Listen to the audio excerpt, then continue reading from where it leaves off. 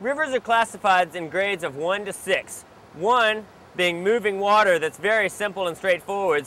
Class 6 being the extreme limits of what is navigable. You might find a Class 1 on any sort of moving stretch that you could run in an open canoe with absolutely no experience. Class 2 will look a little more like this. You'll have some waves, possibly some rocks, but pretty much straightforward, stay in the middle, the current will take you where you want to go. Once you move into the Class 3 realm, you're actually going to have to do some maneuvering, possibly around rocks, possibly around holes, and maybe some big waves that could swamp a canoe or flip your kayak. Once you move into the Class 4 realm, the route is going to be hard to see from your boat.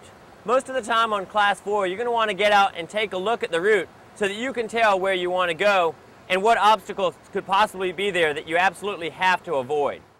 On a Class 5 section, not only are you not going to be able to see the route from your boat, but you're also probably going to have to set yourself some safety. There could be features or hazards in the river that you absolutely have to avoid to protect yourself from injury.